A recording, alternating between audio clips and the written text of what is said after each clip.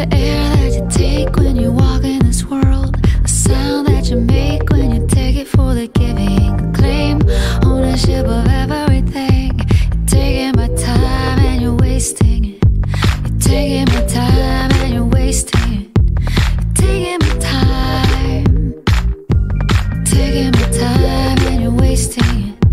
You're taking my time. It's a test of what you're made of. Every time you wake up, every time you make your best laid plans, I count away you're broken. Every time you're spoken to this way, it's a joke to give her every second of pain. I count of what you're choosing. You're finding you're losing. Crime crossing your line again and again and again. Hush now, wait for it. Hush now, the catastrophe rushing. You're too late for it. Hush now. You're the test of what you're made of. Every time you wake up, every breath you take is calculated. Every word you say, every bed you lay, every lie is carefully played. It's a joke for every second of pain. It's a shadow on your name. Count away you're jaded, you're crying or elated. You're so complicated. You're so complicated. You're so complicated. Hush now, wait for it. Hush now, the catastrophe rushing. You're too late for it. Hush now.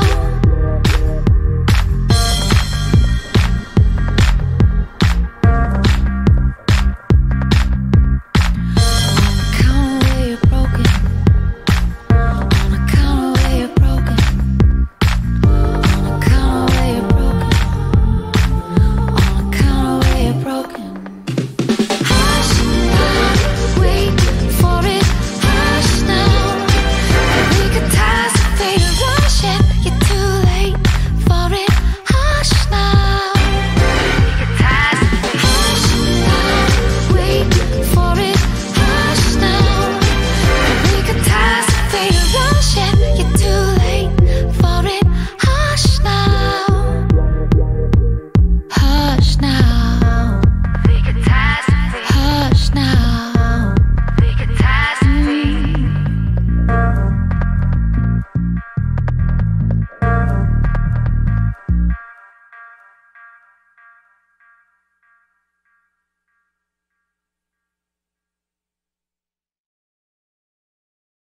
The words stick even still, and I'm afraid they always will.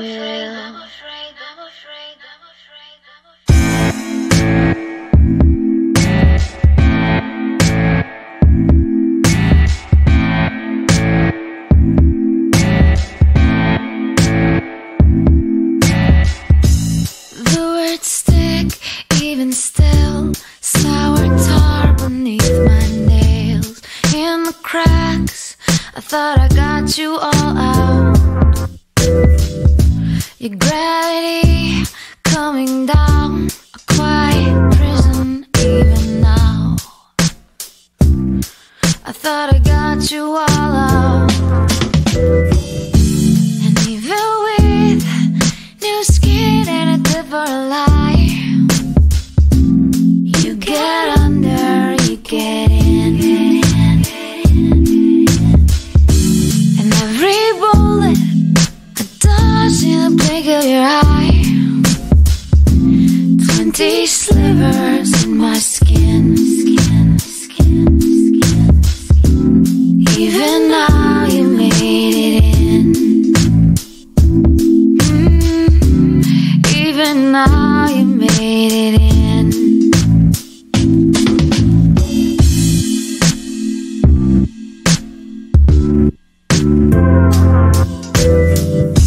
A 1,000 miles from me now, from your piercing glances.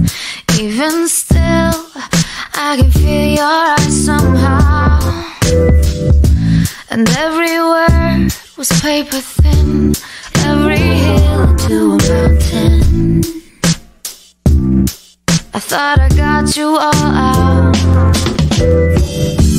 And even with new skin and a different life, you get under, you get in. And every bullet that came with an edge of life, was it the flame you tried to kill? Your words haunt me even still, and I'm afraid they always will.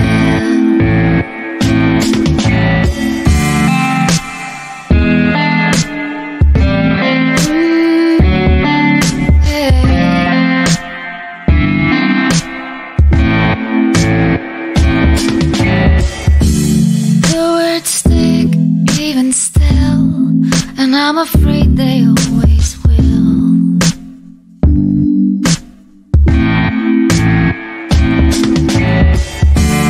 The words stick even still, and I'm afraid they always will.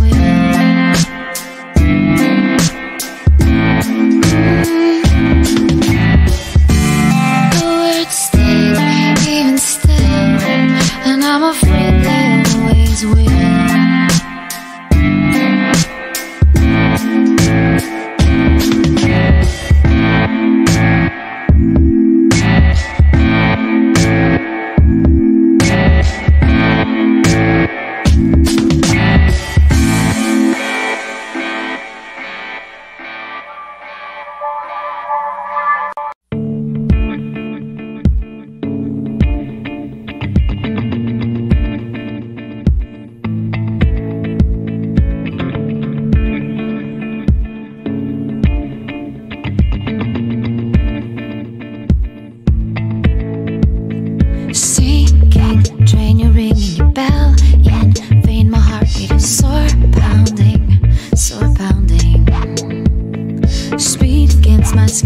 Watching your tornado spin, a mouth that I love you.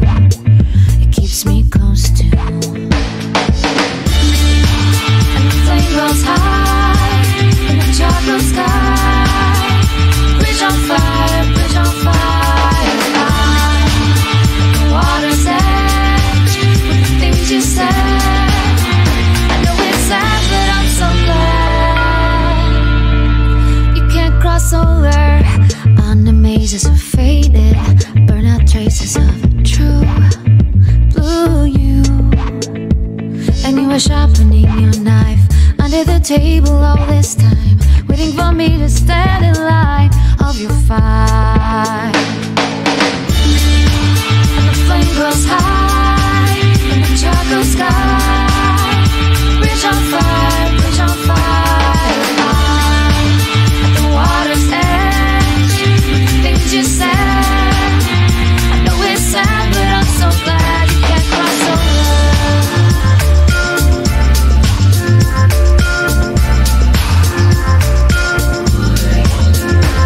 I see the train, you're ringing your bell. In vain, my heart it is sore pounding, sore pounding. And you were sharpening your knife under the table all this time, waiting for me to stand in line of your fire. And the flame goes high in the chocolate sky. Bridge on fire, bridge on fire. The water's edge with the things you said. I know it's sad, but I'm so glad you can't cross over.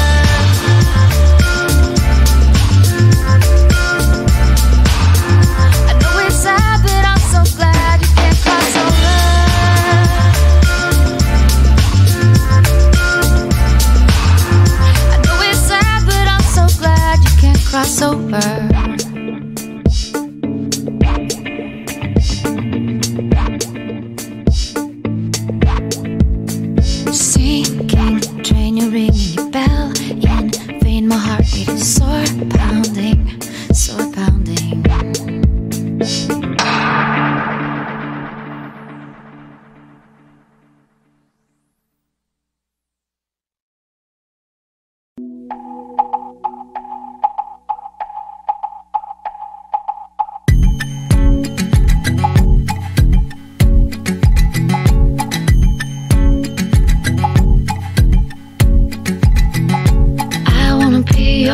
oxygen just for a moment. I wanna feel that death-defying, life-defining need. I wanna be your oxygen just for a moment. I wanna feel desire you cut through for me. I want my heart to be your love. I can't breathe without your love. I can't hold my breath that long. I can't live without oxygen. I wanna be your oxygen just for a moment. I wanna feel the savoring, the favoring of me. I wanna feel your lips on mine, just like the first time. I wanna feel the heat in your heart for me. I want my heart to be your love. I can't breathe without your love. I can't hold my breath that long.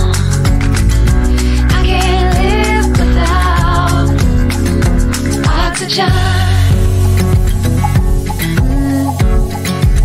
Oxygen. I wanna be your oxygen just for a moment. I wanna feel that death-defying, life-defining need. I wanna be your oxygen just for a moment.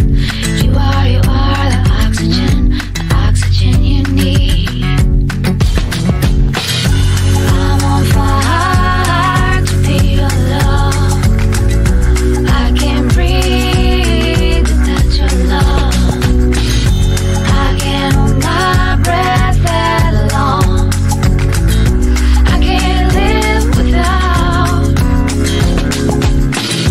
I can't live without oxygen.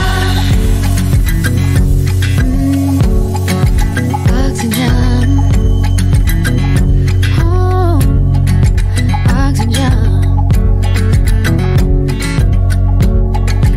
Oxygen.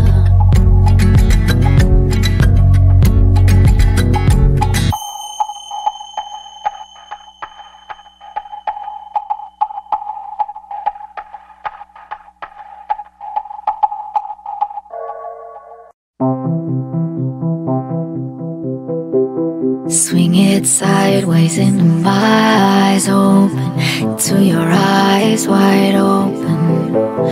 You're a diamond into my heart broken, into your eyes wide open.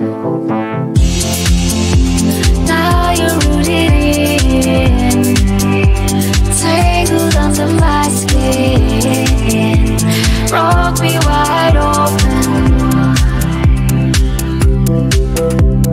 You're the candle, I'm the cruel of your smoke ring. Science Pub. My name is Rebecca Riley, and I'll be your host tonight. And I am super excited to learn more about the marine ecosystems in Antarctica. Before we get started, we've got a couple of announcements. First one is OMSI is committed to sparking curiosity and igniting imaginations. If you didn't know, we're all about that. And we want to help y'all out at home. So we've crafted and curated all sorts of engaging science activities and experiments to inspire you to experience the wonder of science from wherever you are. Visit omsi.edu for more information and resources. And if you do any of our at-home science activities, please send us photos or videos to show us what wonderful scientists y'all are. I hope you enjoyed tonight's pre-pub trivia and music by Stephanie Schneiderman. She'll be performing live at a Kensal concert in OMSI's Planetarium sometime this fall. Putting on these live shows takes a lot of work, and we have an amazing partner that helps us make this happen. So a big thanks and shout out to Stella Stream for providing the live streaming services for tonight's Science Pub. We really appreciate their support. And we are happy to announce that we would like to welcome you back into the museum. We have our Body Worlds and the Cycle of Life exhibit, and also you can tour the USS Blueback submarine. Advance tickets are required for this because the health and safety of OMSI guests and staff is our utmost priority, and we want you to feel comfortable and safe while at OMSI. To meet state guidelines and help limit the spread of COVID-19, OMSI has implemented some changes throughout the museum. Please visit omsi.edu for more information. Also, even though we have science pubs at home, we would like to help y'all put the pub back in Science Pub and support your local community. So we have some wonderful food and beverage partners that I would encourage you to check out and order some delicious food or drink to go from any of these folks all over the state. This is what it will look like tonight for our Science Pub program. It'll be pretty similar to our in-person science pubs. First, we will start with an Antarctica themed trivia game. That'll be a warm up for tonight's talk. So get ready for that. Get your quarantine together so you can compete. And then after trivia, we'll have a lecture by Paul North. After the lecture, we'll have 30 minutes of question and answer. And for the Q&A, you could submit your questions at any point during the lecture via the comments in our live feed. And then we'll collect all of your questions throughout the lecture, and afterwards, I'll ask them to the speaker. If you enjoyed tonight's lecture, please consider making a donation or purchasing a Science Pub pint glass. We'll post the link in the comment section for more information. You can see those pub glasses here. There's a picture. They're pretty cute. And we appreciate any donations. Let's see, where am I? Oh yeah, and there's no pressure to donate. Our mission at OMSI is to inspire curiosity by creating engaging science learning experiences for people of all ages and backgrounds. So sit back, relax, and get ready for a great lecture right after you win trivia against whoever you're playing against. This week, I would like to welcome on our Coastal Discovery Center manager, Ann Armstrong, to play trivia with me and along with all of y'all at home. Hey, Ann, how are you? Doing well, Rebecca. Thanks for having me here. Yeah. Is there anything in particular you're really excited to learn about with tonight's show? I saw a lot of animals in the advertisements, and you gotta love the animals. Oof, yeah. We can learn more about all the animals that live down in Antarctica and why we should not kill them with climate change. So we are going to get started with trivia. If you are at home, feel free to shout out the answers, or you can make some like flashcards to hold up. You can also try to make it a little bit interesting. Play for bragging rights. You can play for who has to do chores. You can play for my very favorite prize, which I'll be bestowing upon Anne, which is the prize of many claps. It's free for all, so that's always a great prize. There will be 10 multiple choice questions, and I'll read out the question, and I'll give you time to guess, and then I'll reveal the answer to each question before I move on to the next one. So, Anne, are you ready? I am ready. I'm ready to go. Oof, cool. Oh, you got a whiteboard there? Nice. I'm in education. I carry whiteboards everywhere. I love it. I'm here for it. Okay, so question number 1.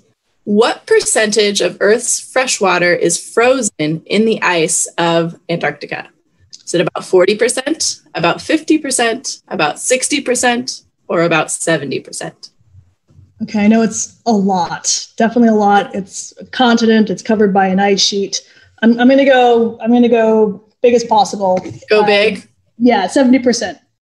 Yeah, you are right. Good job. Antarctica to about 70% of the planet's freshwater and 90% of the planet's freshwater ice, which is crazy. Sometimes I feel like I forget how different the Arctic versus the Antarctic is in terms of size and mass. Yeah, you think about like Greenland and Antarctica having those ice sheets, but then like all the other ice is still a lot, but not as much as Antarctica is huge. It really is. Yeah. I haven't been there, but the maps tell me it's very large. I hear tell. Okay, question number 2. What is the name of the recent marine protected area that was established in Antarctica? Is it called the Ross Sea, the Antarctic Peninsula, the Weddell Sea, or the Ramsar Site? I feel like I've heard of Ross Sea and the Antarctic Peninsula and the Weddell Sea. So I'm going to go with the one that I haven't heard of, and I'm going to stay with D, Ramsar Site. That doesn't sound familiar to me at all, so that's why I think it's new. Yeah, and I had only heard of one of these, because I think it's the biggest research station is named after this place. And so it's actually the Ross Sea. Okay. That was I liked your thinking though. There's like the Ross Island shelf out there. So yeah. Yeah. That was a good deduction. Keep going with that deduction. So yeah, on October 27th, 2016, the world's largest marine preserve was created off Antarctica. It's 598,000 square miles of protected area. It's more than twice the size of Texas and will protect all those sweet little animals like penguins and whales, leopard seals, shamus. So that's pretty exciting. Don't forget the invertebrates. I know, I really shouldn't forget the invertebrates. All the little planktons, some diatoms. Yeah. Are there shrimps down there? Maybe some shrimps. There's got to be some crustaceans, something. Which bird species do penguins get their name from? Is it the great auk, the common murre? I don't know if I'm saying these right, by the way. Petrels or puffins? Well, I'm in Newport, and we have common murres and puffins around, and they are awesome birds. I love watching the murres fly. And I know there are petrels in Antarctica, but I think there are different things. So I'm going to go with the great auk. I think this is the situation where like the scientists see a bird and they're like, that looks like this other bird I know. I'm just going to call it the same name, even though it's in the world. Thanks, scientists. You are right. It is after the great auk. The word penguin first appears in the 16th century as a synonym for great auk. When European explorers discovered what are today known as penguins in the southern hemisphere, they thought they looked similar to these birds in the northern hemisphere and just gave them the same kind of name, even though they're not related. So I guess I should yell at explorers, not scientists in this case. Right. Yeah. You're doing great so far. Are you ready for the next one? Yeah, sorry, I'm just like, common murres are awesome. If you're ever in Newport, they're like, they flap their wings so hard because they swim really well, but it's so hard to fly. So they flap their wings so hard, and they are really fun to watch. Oh, that's great. I should keep my eyes out for it next time I'm down there. Yeah, they're really committed to it. Almost as committed as you are to winning this trivia. Hey, I want the hand claps. It's a coveted prize. Mm-hmm. Yep.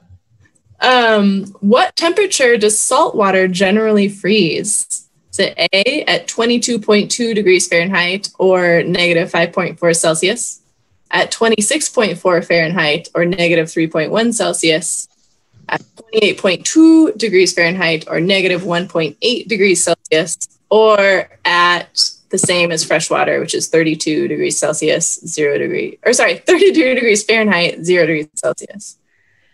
All right. Well, I knew this anyway, but since you were already like kind of like the same as fresh water, indicating that might not be the right answer, I was going to skip D anyway. But I think it's, I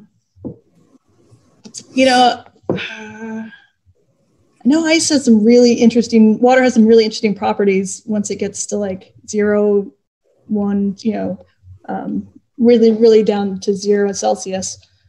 So I'm actually going to go for A again. Because I think so it's a big difference between freshwater and saltwater is what you're saying? I think it's a big difference. Yep. It is not as big as you would think, but it is different because all that salt in there stops the water from freezing at the same temperature. So it's actually just a little bit colder at 28.2 degrees Fahrenheit or negative 1.8 Celsius. I think if it was a lot further down, we just wouldn't have any ice around. Well, I know it can, water can be still liquid at 4 degrees and negative 4 degrees. Wow. Like cool. super cold ice. And there's, I've read stuff about, in glaciers and the ice dams that, with the Brett floods and Missoula floods. And there was so that was, when you know too much and you overthink it, that's, I think, where I was at. Yeah. That's a really cool fact, though. If it's super cold, it just doesn't freeze. It kind of chills as water, even though it's so cold. Yeah, especially if it's very pure and it doesn't have a molecule to go ahead and start that crystallization. Awesome. Hey, fun facts for man. Thanks. You must be an educator. Okay, we're almost halfway through. Question number 5. What animal is known to be the most dangerous predator of penguins? Is it leopard seals, sea lions, sharks, or killer whales? I don't know why I know this, but I'm almost positive. I feel very confident that it's leopard seals, and I don't know why I know that. You know, I feel like they're very photogenic, and I feel like I've seen this in Planet Earth as well. Maybe, yeah. Yeah, it is leopard seals. They're one of the main predators of penguins and can attack them both in and out of the water. Must have absorbed that in some thousands of nature documentaries I've watched, but I don't have like a clear memory of learning it. Awesome. Well, that latent knowledge is there. Okay, number 6. Ooh, this one's true or false, so you've got a pretty good chance.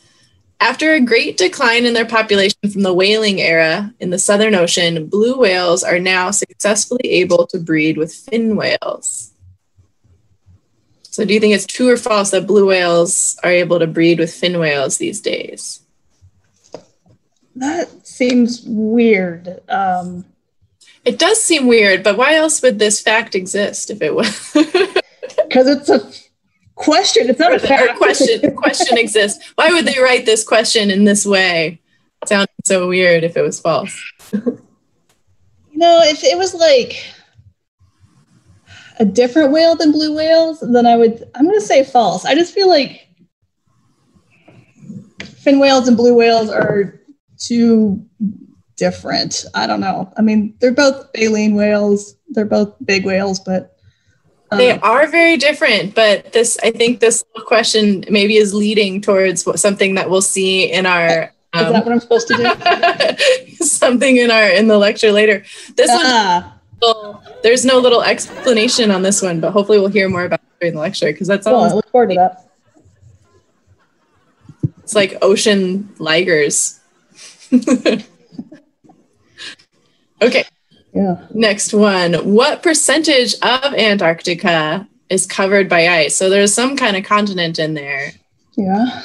Covered by ice. 28%, 55%, 79%, or 99%? I don't know. I mean, there definitely are areas that don't have ice.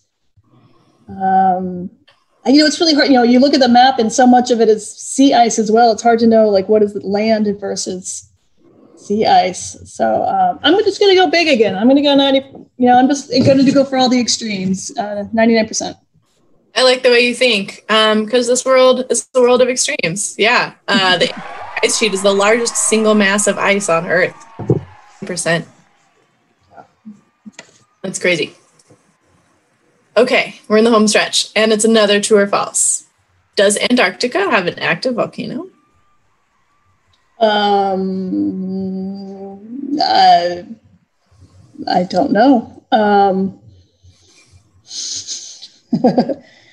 Do underwater volcanoes count? Maybe.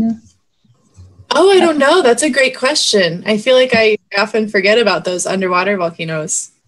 I do a lot of tectonic plates and earthquake stuff out here. So I think a lot about underwater volcanoes. That's probably not what this question is.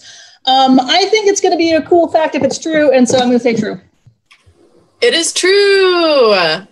Home to Mount Erebus. I don't know if I said that right. It's the southernmost active volcano on the planet and home to Earth's only long-lived lava lakes. I know nothing about that. That is very cool. That is really cool. I didn't know. Hey, we're learning so much. Awesome. Okay, almost done. How many countries operate research stations on Antarctica? 10, 15, 25, or 30? I know there's a lot of stations on Antarctica for sure. But also it's a lot of money to go ahead and start a research station. I will go with, I'll go with B, 15. Kind of split the difference. Yeah. 30.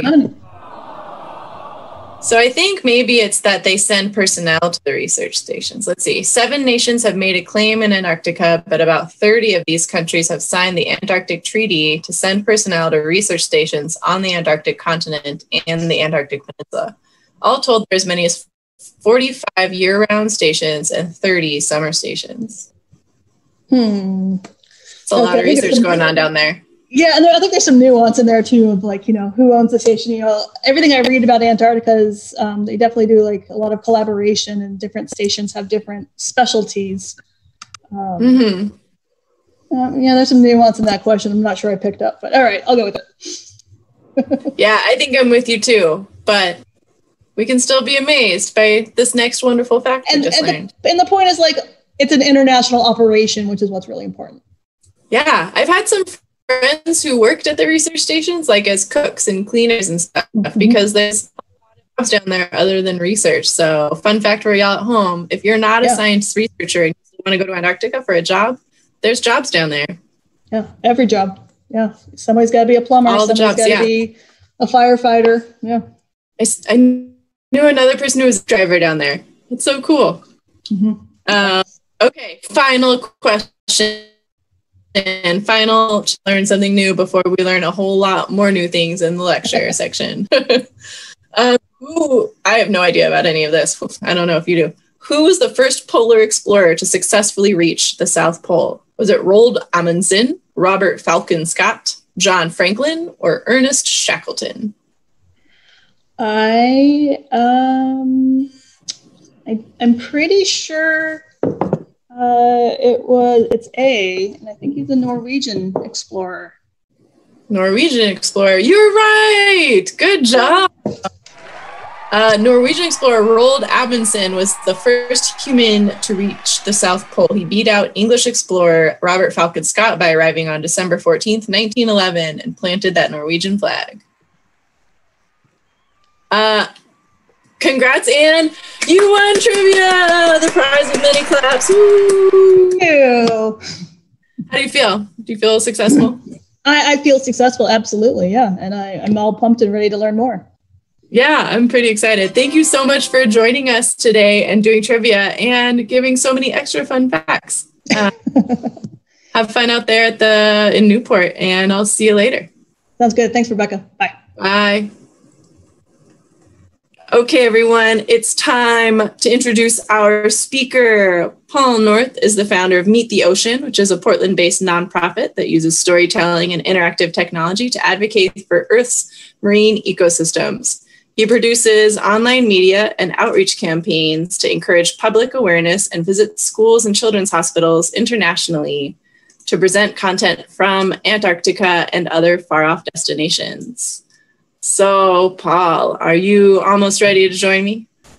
I sure am, yes. 1 second here. I'm super excited for your talk today. That trivia was awesome. We had a lot of great facts in that trivia. Yeah, and happy to address some of those finer points. So, but well done to everyone attempting to answer such difficult questions at home. Awesome. Well, thank you so much for being here, and take it away. Can do. Thank you, everyone, for joining me, and thank you to OMSI for continuing not only to educate our city of Portland, Oregon, but the world here virtually with the Science Pub. As you have heard, my name is Paul North, and I am the nonprofit director of Meet the Ocean, which is essentially an educational nonprofit that is set up to improve science communication and use creativity when it comes to conservation efforts to try and better access the public's attention and create more advocates for Earth's ecosystems. Today, hold on a second. There we go. Today, I will be taking you to a faraway place to shed some light on somewhere that I think is very far away from our imagination. And that is because we just don't interact with it. But when we look at human history, when we look at someone even as famous as, say, Aristotle, before humanity even knew that Antarctica existed, there was some thought that somewhere there must be some balance at the bottom of our planet. And surely there is this large continent that is surrounded by the Southern Ocean, which you can kind of see in the gray outline of this place. Now, I would greatly argue that Antarctica is not a place that can be summarized But what I will do tonight is try and dig as deeply as possible in an overview of the ecosystem there, from the small stuff that is likely the most important stuff all the way up to the larger creatures that we are used to seeing, the whales, the seals, and of course, the penguins. And I would say that Antarctica has a bit of a mythology wrapped around it. And of course, that mythology is entrenched in the ice that we learned about in our trivia and the ice that we often hear about in the news. Now, this is photographically amazing. It's aesthetically pleasing. Hard to get a sense of the size, even though this particular piece of ice is about the size of a city block, or for the PDX folk, about as large as Pal's bookstore. And we know that the ice is there. And we also know that the penguins are there because they strike an emotional reaction with us. We think that they are cute, and to our eyes, to our sensibilities, they are, but we have to start thinking about these interactions. How do the penguins live? How do they interact with the ice seasonally? How does that ice inform the ecosystem? So all of these questions I'll try and shed some light on this evening. And perhaps the first question is, how do I even have access to a place like Antarctica? And that is for who I work for. And that is Lindblad Expeditions and National Geographic. Essentially, we are those who take you there. You are viewing the National Geographic Explorer, by no means a cruise ship. This is a ship that is built for expedition travel, small numbers, highlighted interactions with as many species as we can find. And that's the beauty of it. You never know what you're going to find unless you go to Antarctica, because there is going to be certain species that you know you're going to see, but we go all over the place, places around the world that really boggle the mind. And in doing so, we are able to make connections with nature that I just don't think are available to many. And because of that, because of the access to these places, it becomes important to not only experience them as an individual, but to share them in a meaningful way with the public. And this is a question that I had to ask myself, which is how to do this, how best to represent the blue. There are plenty of organizations that are set up to focus on one species, and that is necessary because all species need focus, attention, and protection. But I chose a wider angle, a larger net, perhaps. I chose to speak to the ocean as a whole because it is the ocean that I interact with. Working with Lindblad Expeditions and National Geographic, my job title is an undersea specialist. And what that means is I go underwater while guests are out on their zodiacs or perhaps hiking on land. And my job is to represent the ecosystems that are down below. And I spend a great deal of my time down in Antarctica and in the polar regions. But Antarctica, I would say, has become a specialty of mine as I have been diving there for over 5 years.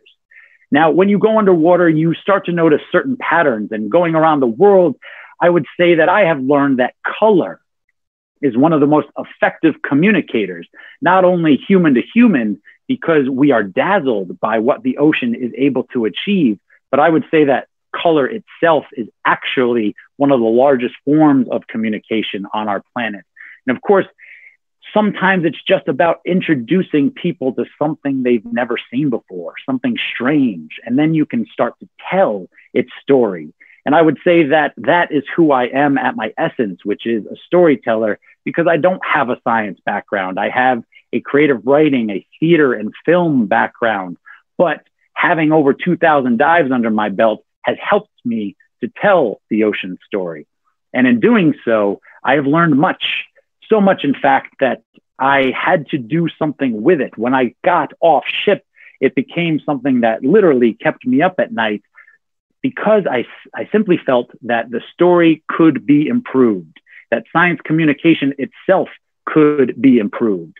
So I ended up starting Meet the Ocean, a nonprofit that is very strong in its media output. We're very creative. We try and gain the audience's attention. And one of the primary ways in which we do so is via a podcast. Now, many of you know that the whole podcast movement is growing, and I think this is because people are recognizing the power of storytelling more so than ever before, because there's plenty of media being thrown our way, but where is the meaning? And what actually sticks? What are we able to retain? Well, it turns out that storytelling has always been, and I would claim will always be, the most effective means at communicating dense packets of information, specifically from faraway places. And in doing so, we have opened doors. Our very first episode was Ian and the albatross. And as you can see with this albatross on the microphone, we are trying to speak for the species that can't speak for themselves. And in doing so, we come across some legendary figures, National Geographic photographers like Jay Dickman, or legends like David Sibley, who represents the natural world with his art. Authors like Dr. Carl Safina, who writes on the emotional impact of the animal experience. You know, we completely often disregard what it is to live as an animal because it seems that we have forgotten that we are animals ourselves. And these opinions and these stories are quite important and quite effective, especially when you hear them from the younger generation. Often we talk about speaking to the younger generations, but it's also important to hear their voices. So we go there, but we also don't shy away from the more difficult topics like extinction. The small cetacean that you're seeing on your screen here is a vaquita. If you've never heard of this creature, it's because it's endemic to the Sea of Cortez down in Mexico, and it lives in a very small area and is under great threat. We may not even see them in the year 2021 at this point, but these are stories, again, that might never reach the public unless someone makes the effort to tell them. And in telling them, we have reached across the world. Our podcast has been downloaded in over 80 countries. And I am happy to say that just this week, or last week, I should say, we were voted by the Willamette Week, Portland's local art and culture newspaper, that we were the best nature podcast. So this is all very exciting. We are about to drop our 75th episode, so please tune in. But of course, today, the story we are telling is of the Southern Ocean, of Antarctica itself. This is a bit of biogeography presented by an artist friend of mine, Ian Bullock. And this is the most traveled route that I do down in Antarctica. We often shoot over to the Falkland Islands before heading to South Georgia, which is the northern tip of the Southern Ocean, before heading down to the peninsula itself, which you're seeing at the bottom left of your screen. And just take a look at this overview of the amount of species that inhabit these waters. And think of what the Southern Ocean is, the coldest ocean on our planet, the saltiest ocean on our planet. And because of that temperature barrier, it sort of is its own ecosystem, and a fascinating one at that. And yes, there is that majestic ice that you have heard about, and you know that would rival the skyscrapers that are in the downtown of our city. But this ice is dynamic. It is never not changing. And sometimes you see explosions and dynamic moments like glacier calving. And it's hard to even achieve perspective here, because what we're seeing is a piece of ice that's over 200 feet tall, shedding pieces of ice that are larger than the ship that we witnessed them from. So this is all very impressive. But what is more impressive is the sea ice. The sea ice, which we don't often consider because it's just not as dramatic as the glacier ice. But the sea ice is where the entirety of the ecosystem begins, because the sunlight is powerful enough to pierce through the ice and still deliver enough of its energy to create photosynthesis. And photosynthesis via the phytoplankton is where the story of Antarctica truly begins. Yes, that's a nice piece of ice, but take a look at the green that's in the water. Now, as a diver, this is terrible. I can't see anything, and it's very difficult to take a photograph.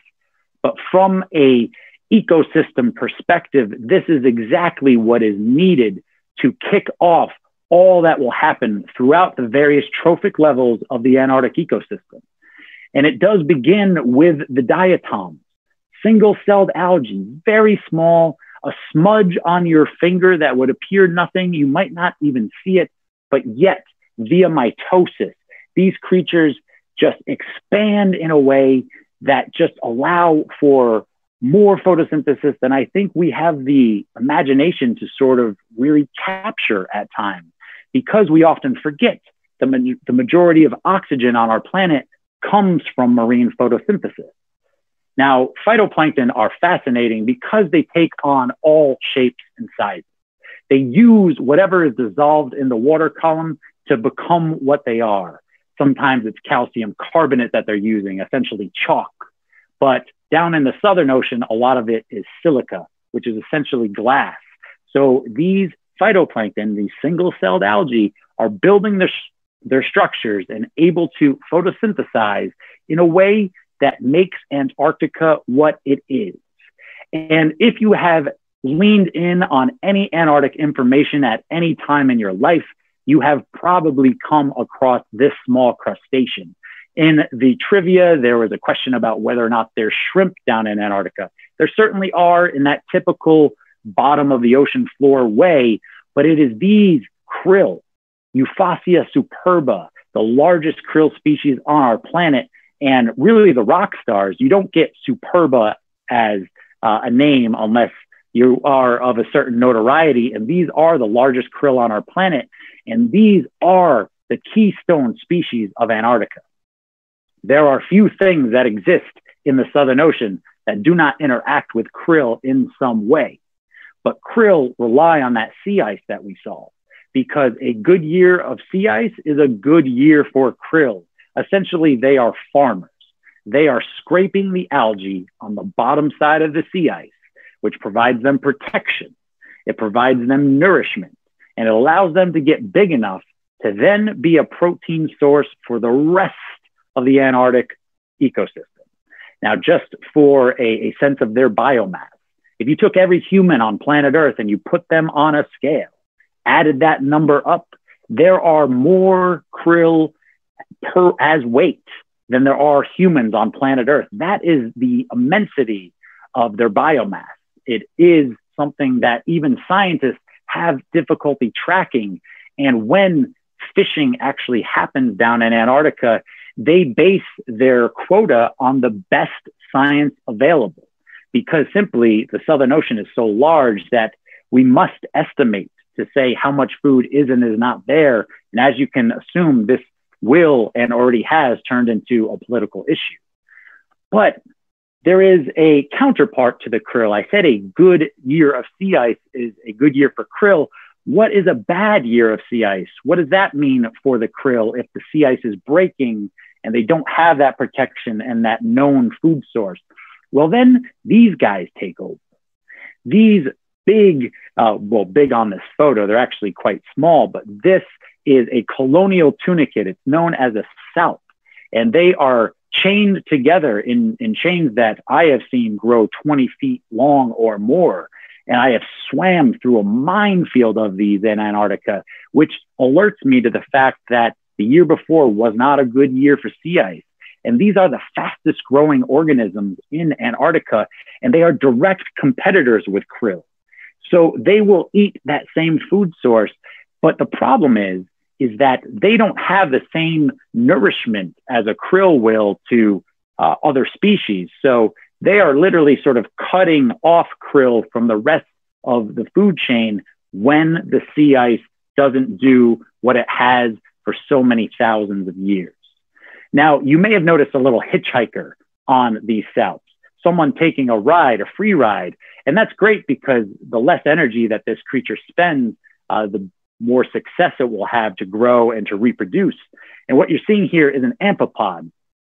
I pointed out because this is kind of the Where's Waldo of Antarctica, meaning that every photograph I take seems to have an amphipod in it at some point, even if I don't notice it until I'm processing my photography later. And if you think I'm joking, just look at how many of these creatures are scuttling along the bottom. These are the scavengers. They're taking all that dead organic matter that is literally raining down from the upper water column and making it a meal. And here again, a close-up on a sea star, and yet we find another amphipod. So these are my most frequent friends. when I am diving down there. And in terms of friends, there are large and small to find. And when you really look, you start to see them. This small snail, which I would say is about the size of my pinky nail, is scurrying along this very flimsy form of algal growth, but it grows fast. And in an environment where there's constantly ice coming on by via the ocean current, it can act as a bulldozer. So an ecosystem can get wiped out by glacier ice being dragged by the ocean current. And that leaves behind a barren field, which this quick growing algae and various snails and other organisms will take advantage of as quickly as possible.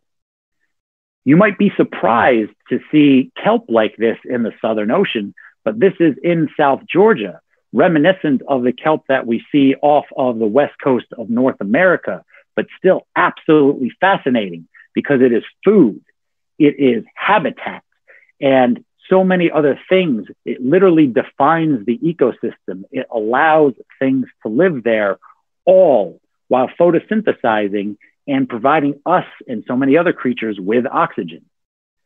Like I said, kelp does become a home, and some creatures will dig in that home for the entirety of their lives. This is a giant isopod, a thing perhaps of nightmares given how sharp you see its legs are. And those legs are not set up for long walks on the beach. They are there for ripping and for tearing. So these little isopods, or not so little because their name is giant, are very happy when they find some sort of dead anything, because that can become a meal for days. And these are constant friends down on the bottom. But again, that story of kelp, what is happening in it? What lives on it? Another frequent star of the Antarctic show are limpets. Now, limpets are very unassuming snails.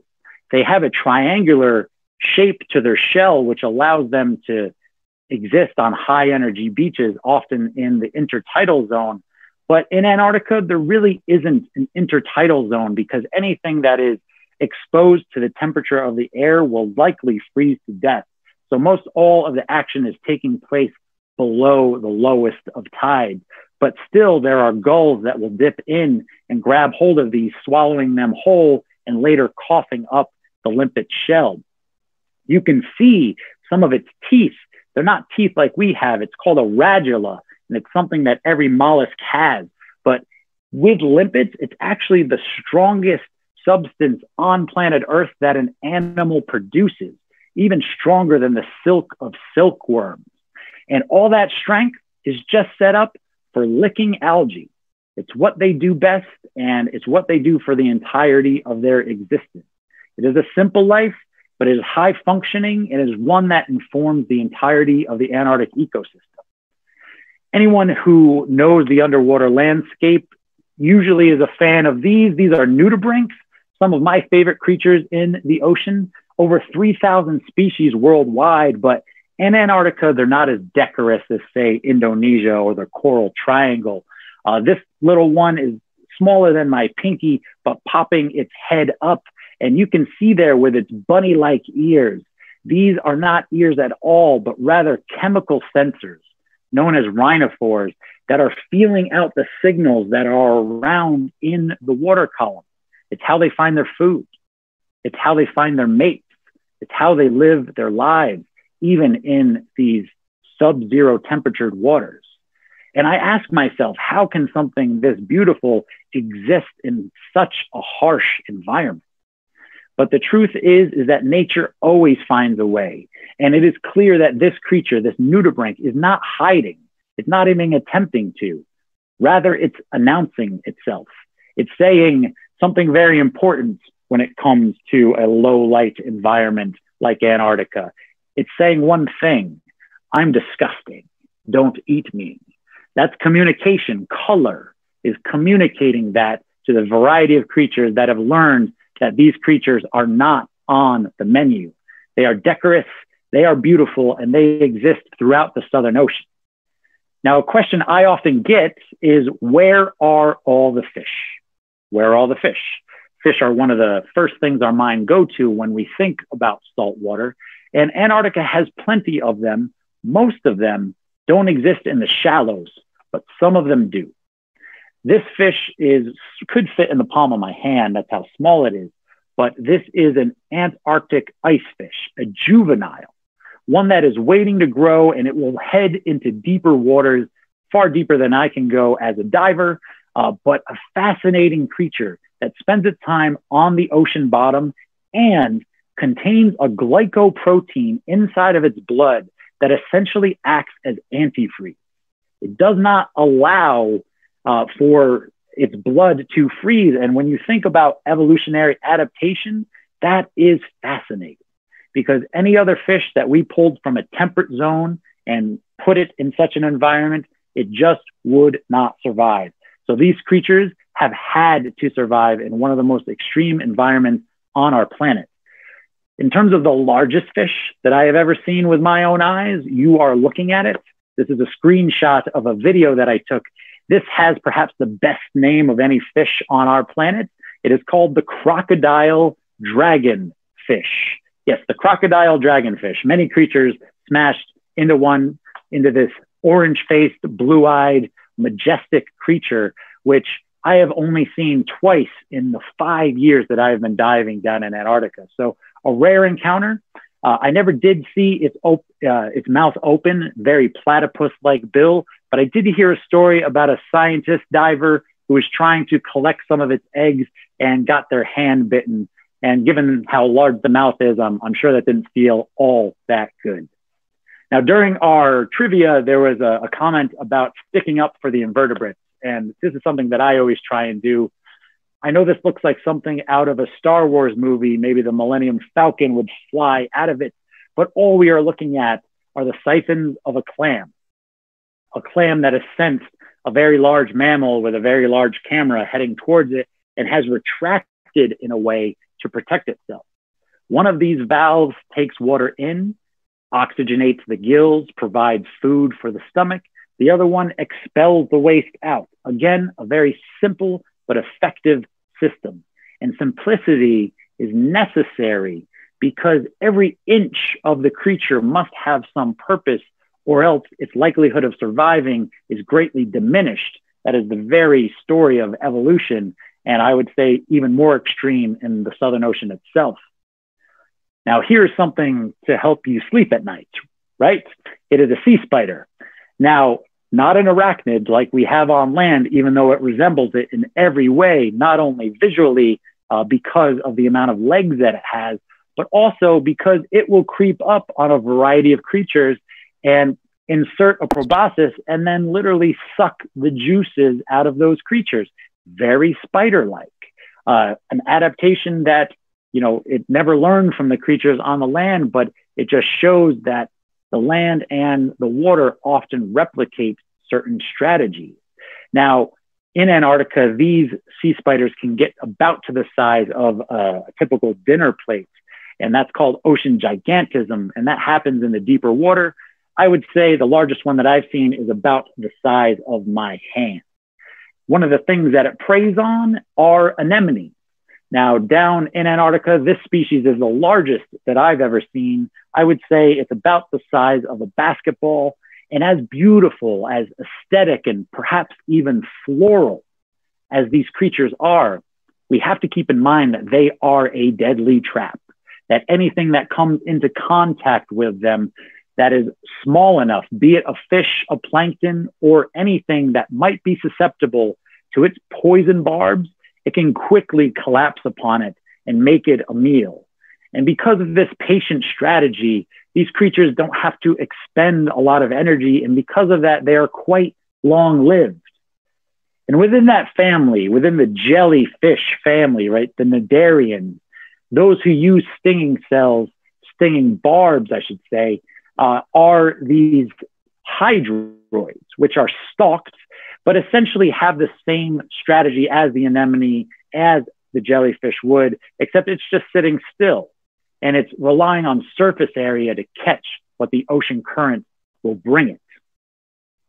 In terms of a grouping, one of my favorite classifications of creatures are these, the echinoderms. you are looking at a close-up of a sea urchin. I know it looks like something out of a horror movie, but keep in mind that all of these small differentiated appendages are moving without the use of a brain. Just take a moment to understand how we have four limbs and the ability to move them all using the cognitive resources that we have. But this creature has learned to do so to a multitude without the same sort of cognitive functioning. And I find that to be absolutely fascinating. If you see some of the white bits, this is the very reason why sea urchins and sea stars never have anything growing on them. They're essentially small little feet called pedicellary that have these pincers on them. And in using them, they can literally grab prey and make it a meal, or pick any algae or parasite off of them that might encumber, their health. Now, echinoderms down in the Southern Ocean are fascinating. Some of them are very large. This sea star with its over 40 arms would probably be about the size of an extra large pizza or slightly bigger. And this is a main predator of the ocean bottom. And when we look up close, again, these tube feet, they are used to grab prey. They are used to move from A to B, but they are also used to breathe through because there is oxygen in the water. It is dissolved, and these creatures have to find a way with which to incorporate it into their form. And sea stars and all echinoderms do that via diffusion, literally transferring the oxygen through the cell walls. They're absorbing it. No lungs. Lungs aren't necessary, but they can do so through their feet, as can the sea spider, as can many other creatures that are in the ocean. And when it comes to Antarctic echinoderms, this one's probably my favorite. You can tell that people spent a long time naming it because it's called the purple sea star. Yes, a very obvious name, but a very functional one too. Even though there are different species of this purple sea star, they are nearly identical. And when you get up close, you again start to realize the purpose of color in the ocean and what symmetry can do, and just how well evolution has created these creatures to function in such a harsh environment. This creature, unbelievably, has been known to live more than 100 years. And what you're seeing in the top left is essentially its valve, one that it fills itself up with water. Now, most of the things that I've just showed you do not have a spine. By definition, they are invertebrates. So the question becomes, how do they then maintain their structure? Well, so many of them do so via what is known as hydrostatic inflation. Hydrostatic inflation, hydro meaning water. They are inflating themselves with the water that is around them. And in doing so are able not only to achieve a form, but a function. And this is so fascinating because it is so foreign to how you and I live our lives. It is entirely different, but it also reveals a pretty important point.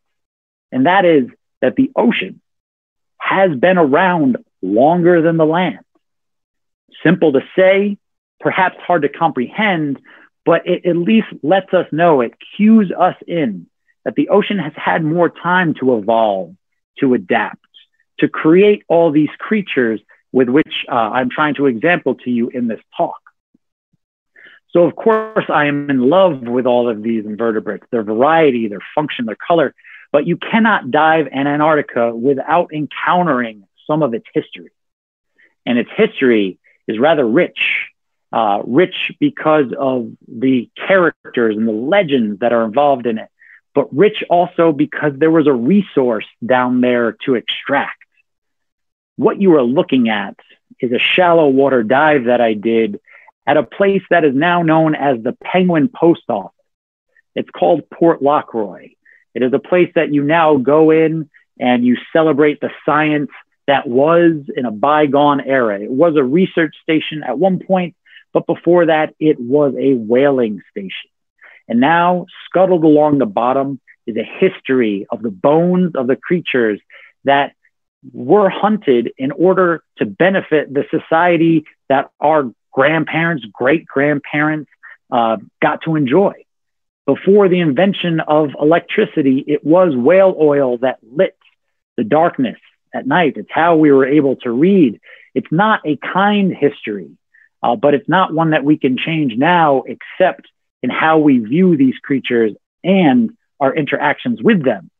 Because I have to tell you, to swim amongst this museum is a very complex emotional experience.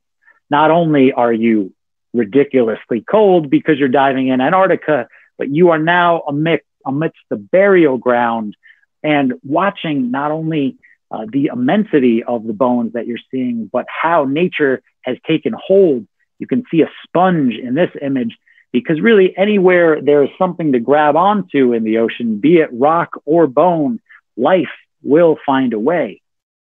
So the touted history, the Roald Amundsons and the Robert Falcon Scotts, the Ernest Shackletons, they are the ones that fill the pages of literature, but we have to keep in mind the price that was paid.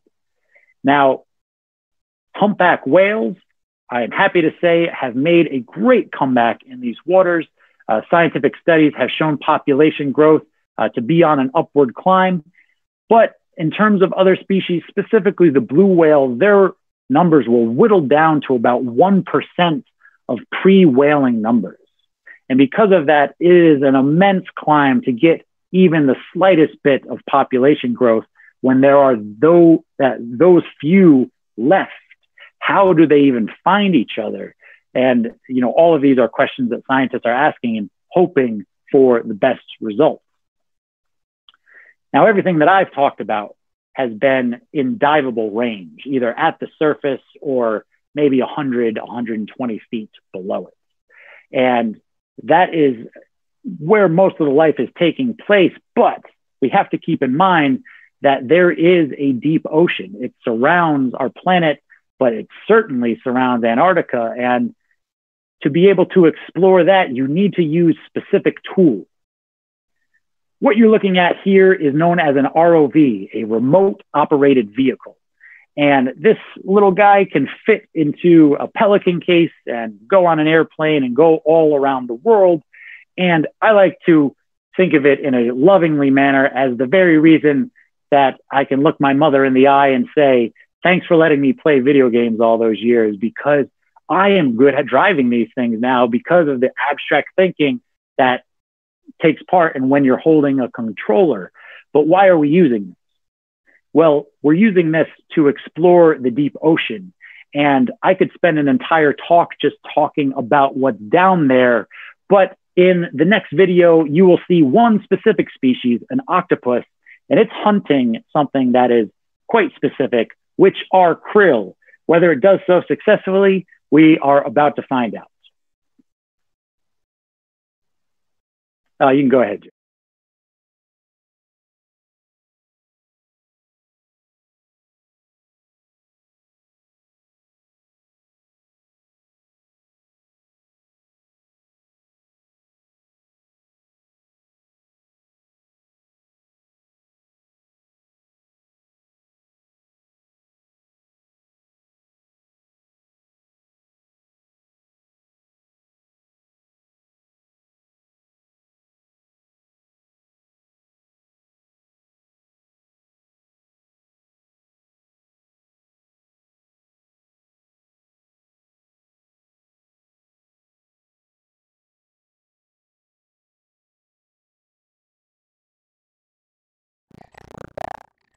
All right, well, what you just saw was an octopus, which are very rare to see on any diving depth in Antarctica, but you were able to see it via an ROV, which is something that we really try and do because often our minds aren't thinking about what is deep down there, but truly the majority of our ocean is at a depth where tons of nutrients are just falling over the ocean shelf and feeding all sorts of organisms down there. And in the last decade, we have seen more deep ocean exploration than ever before. And as that unfolds in Antarctica, it's going to be super exciting.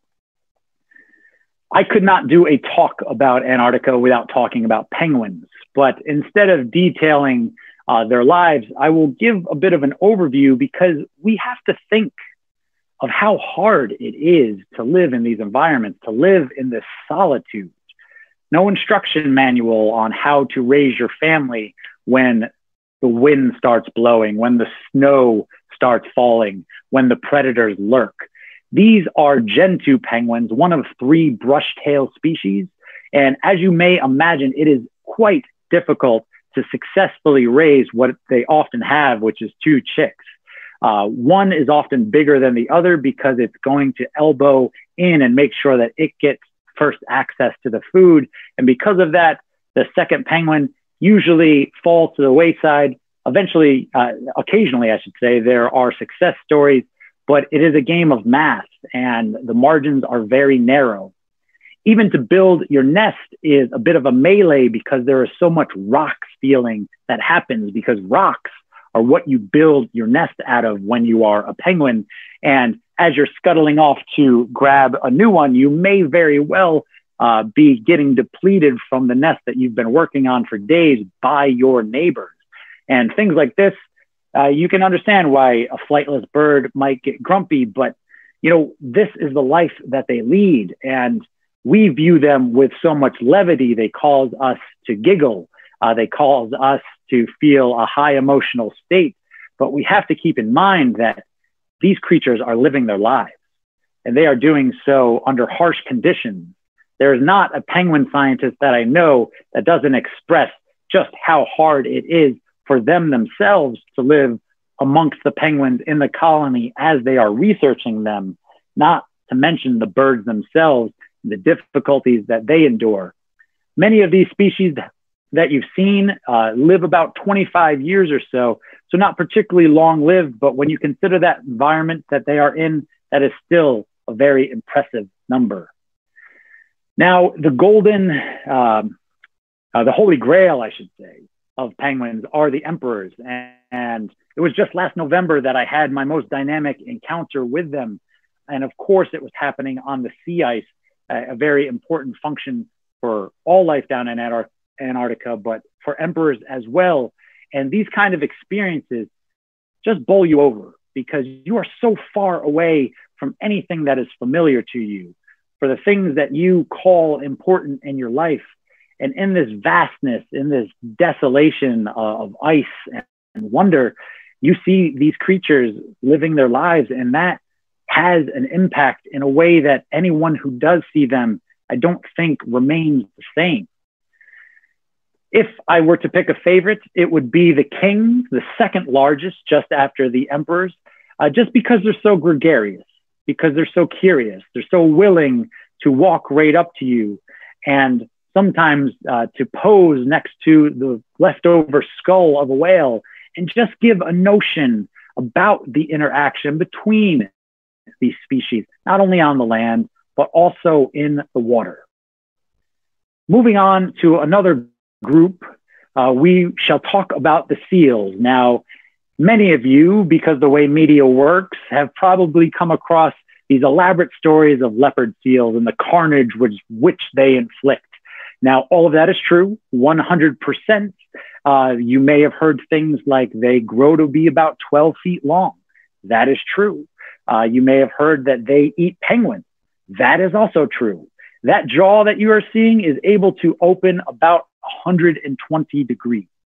But instead of just inflating the monstrous details of this creature, perhaps let's soften it up a bit and say things like it sings in its sleep. It raises its young just like so many other creatures do. And actually about 60% of its diet is krill. So again, even a creature as notorious as the leopard seal still is relying on the small crustacean that is the keystone species to the entirety of the Antarctic food web. Moving on throughout the seals, we have the Antarctic fur seals with mostly, they are breeding up in South Georgia, which is still in the Southern Ocean, just in the northernmost point. And whereas they are cute as pups, essentially, they grow up and become about 400 pounds. And during the breeding season, I wouldn't suggest getting in the way between the males and the females because things can get quite cantankerous, let us say. There are elephant seals, a different species than we have here in the Northern Hemisphere. Here you can see a wiener that's coming up, thinking hopefully that I might be a mother instead of just a man with a camera in his hand. And these creatures, I think, are some of the most fascinating throughout the world's oceans because of so many things. One, their sexual dimorphism. That's a fancy way to say that the males are much bigger than the females. As you can see in this picture, they're not too worried about raising the young, more so just creating them.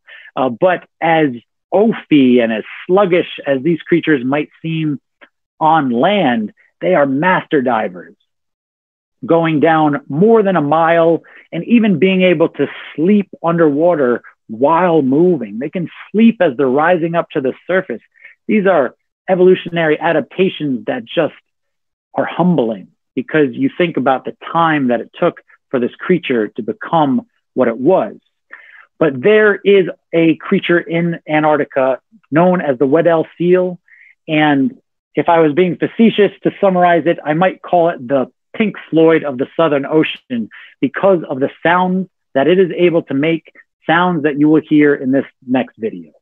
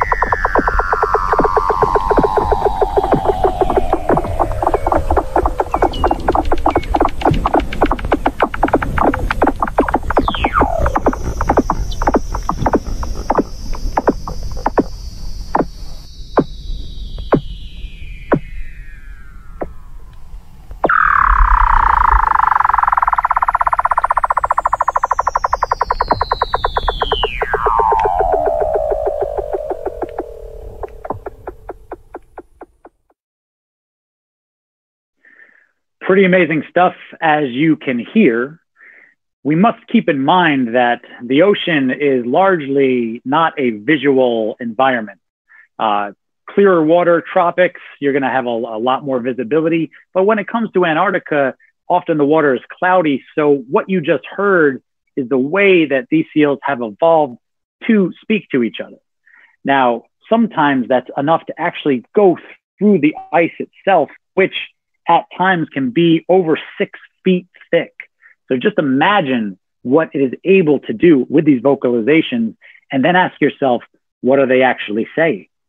Are they asking to meet up? Are they communicating about a food source that was recently discovered? These are the nuanced questions that scientists are now looking into. And the last of our Antarctic seals, at least the ones that I personally have a photograph of, there is a creature known as the Ross seal, but because it mainly takes place on the Ross Sea side, which I have yet to go to, I don't have a personal photograph of. But you are looking at the crab eater seals. Now, crab eaters is a bit of a misnomer because there aren't really crabs in Antarctica. There are a variety of crustaceans, but most of them are in the shrimp category or the krill themselves.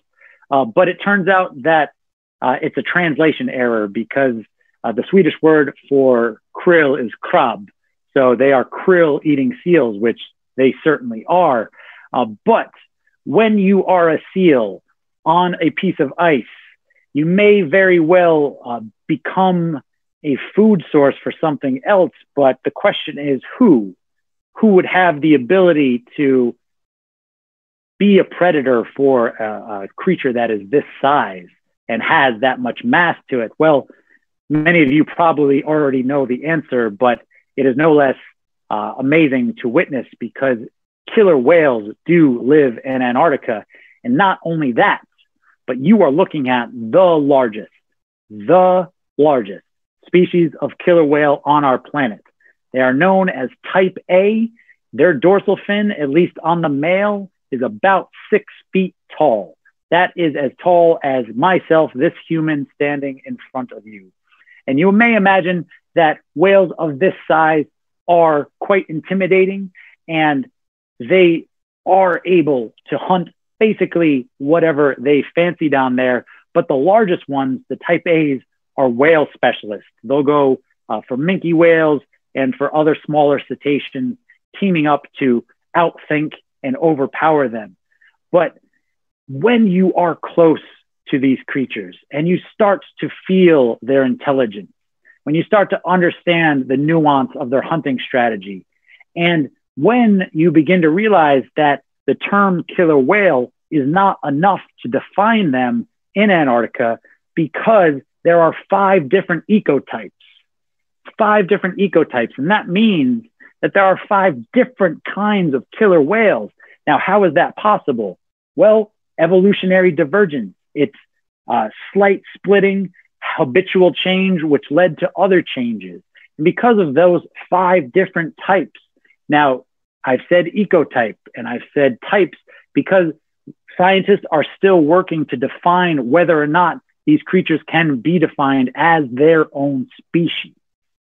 And eventually, I think, obviously, it will come to that, given how different they are, not only physically, but behaviorally. But when you think about the science that is yet to be conducted, we must realize that there is still so much that we have to figure out about everything. And that is why science is so exciting. That is why science communication is so important. Because as one killer whale is going for a seal, perhaps, the others may very well be going for a penguin, or maybe diving deep and going for a toothfish. But I must admit that one of the most dynamic nature encounters of my life was this one. And what you're looking at is a type B killer whale. The B1s, I should say. There are B1s and B2s. B1s are the ones that are known as pack ice killer whales, wave washing killer whales. Now, if you have yet to hear the term wave wash, then understand that these creatures are able to, in unison, swim together in a way that creates a wave powerful enough to wash these seals off the ice. Now, what is the killer whale doing in this image? Well, it's spy hopping. It's getting a sense of where the seal is on the ice, of the position of the seal, so that when they target it, when they begin to make the movement that will throw the wave, that their accuracy is quite literally deadly. And I was able to witness this just after New Year's in the year 2018. And just take in this photo for a second. A couple details. 1, 4 killer whales in the water. The one on the left is a juvenile. So some were theorizing that this was an exercise to teach it how to throw a wave in the first place. Now, typically, killer whales are going to go for Weddell seals. This is a crab eater seal, one that is faster, skinnier, and a little bit more aggressive than a Weddell seal. So on the killer whale menu, this is not the top preference. But when you're in Antarctica, sometimes you must take what is available. And we were able to watch them in synchronicity, in beautiful, efficient manners, collaborate in order to wash this seal off, not once, but a multitude of times. And just check out this wave that was created by killer whales, swimming in unison. I emphasize this because it is just fantastic. Because at its starkest reality, these creatures are using a tool. A tool. Now, what is a tool? It's something external from our body that we then use to accomplish something. It might be a nail.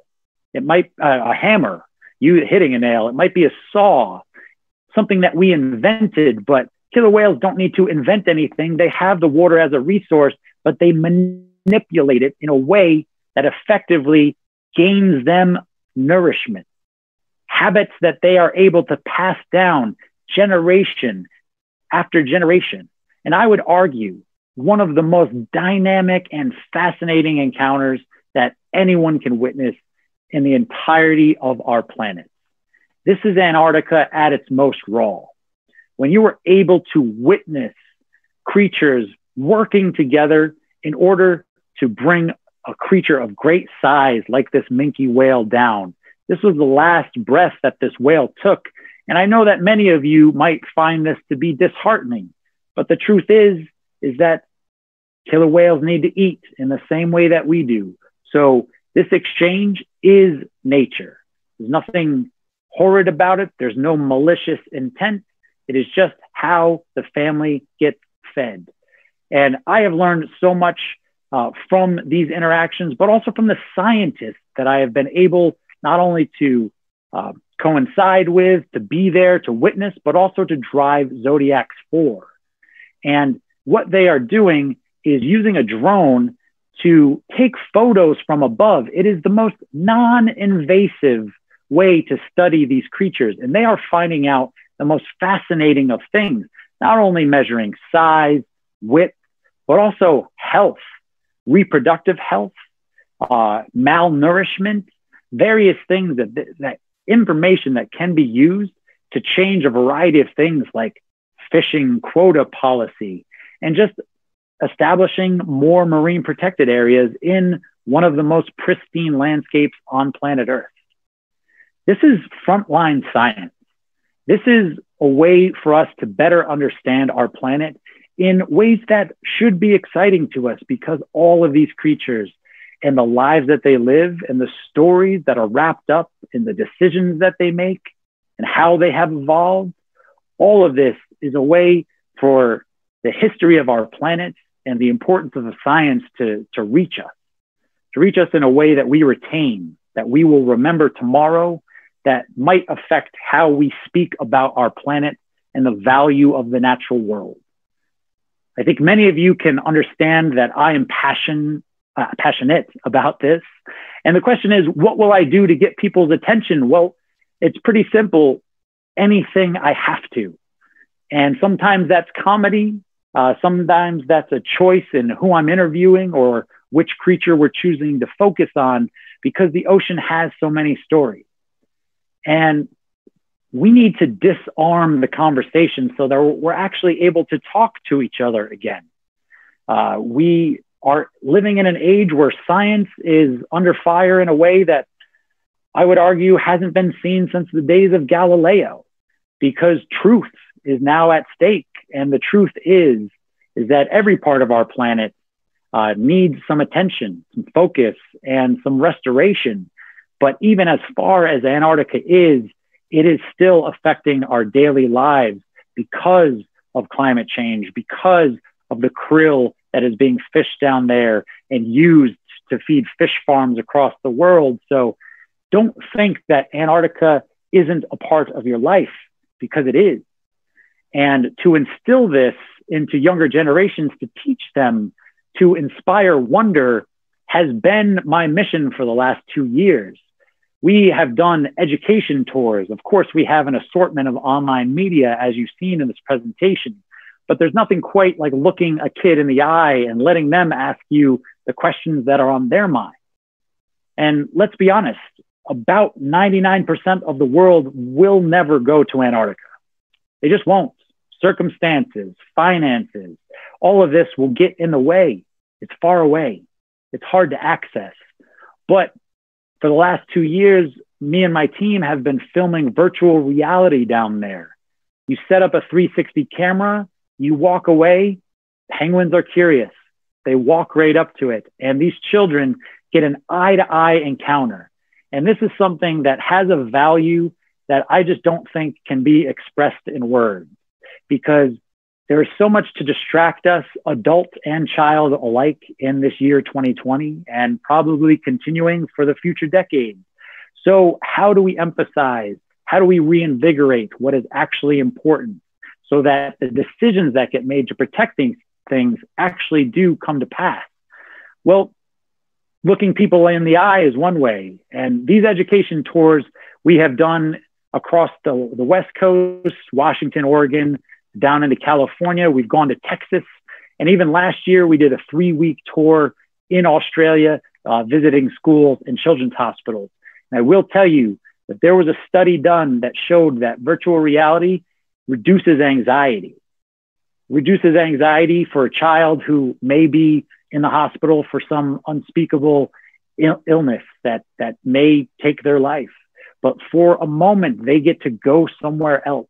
They get to see a penguin. They get to change their sloping body position and roll those shoulders back and lean forward and smile ear to ear, because that is what nature gives to us. That is the gift of being alive on planet Earth. And it is only how we frame these things, which is the task at hand. And I assembled quite a team to go on these education tours with me. And primary among them was information designer and marine scientist Sky Murray, an Oregon native and one of the most fascinating minds in marine conservation today. Sky is a dear friend of mine, enough that when she went to Antarctica on her multitude of scientific research journeys, she gave me this fish print of an Antarctic ice fish. Again, an answer: where are all the fish? Most of them are in the deep waters of Antarctica, and most of them have, that antifreeze in their blood. But what a nuanced way to present Antarctica in a new light. And that is what Sky does. She turns the mind towards how we think about Antarctica, because in truth, we don't think about it enough. Specifically with that legendary amount of ice that's down there, often it's represented by a mere smudge at the bottom of a globe or at the bottom of a map, a forgettable representation. But now is not the time to be forgetting. Now is the time to be making ourselves as aware as possible. And to do so, Sky came to me with a very interesting prospect. She said, I want to represent Antarctica in one image, in one data visualization. So what I need from you, Paul, is 50 photographs from under the water there. And she took my 50 photographs from under the water and 50 from above that she took herself, and she made this beauty. And what you are seeing won National Science Foundation awards and was published in Popular Science magazine. And it is called Antarctica, a Chromatic Paradox, because what Sky did here was represent in a once-off visualization how much more colorful Antarctica is below the water than it is above. And that is enough of a shocker to just cause pause and say, wait, what is actually happening down there? And that is the beginning of a curious mind. And that is all that we ever try and do. Now, this was in print, very fanciful, very aesthetically pleasing, but Sky went the extra step and made it interactive. So by a wave of your hand over an infrared sensor, students are now able to explore all 100 of these images. And this has been featured in museums internationally. It has been brought into all of the schools and children's hospitals that we have visited. And it is a way for Antarctica to knock down people's doors and to say what you expected, or at least what you thought of this place. We are here to challenge. We are here to challenge you to care about it.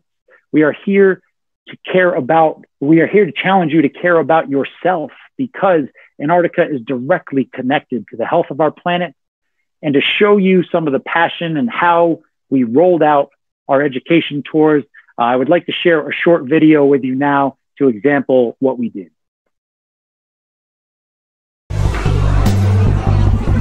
On this tour, we're connecting these students to faraway places using new and immersive technologies, like these virtual reality headsets. And it's really interesting to go into these schools and hospitals and see children put on these headsets, and all of a sudden their face lights up. It's a whole body smile as suddenly they're face to face with all of these penguins. All of these penguins, look at them. They're everywhere.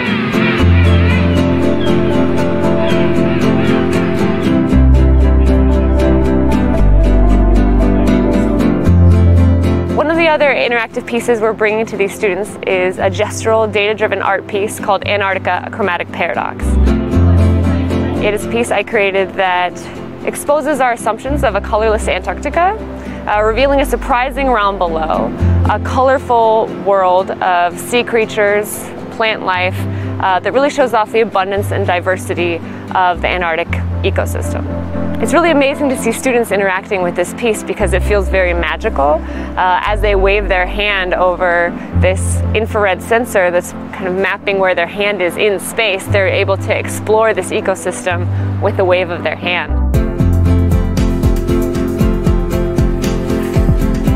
We're excited about what has happened here, and we want to bring this style of education to the world.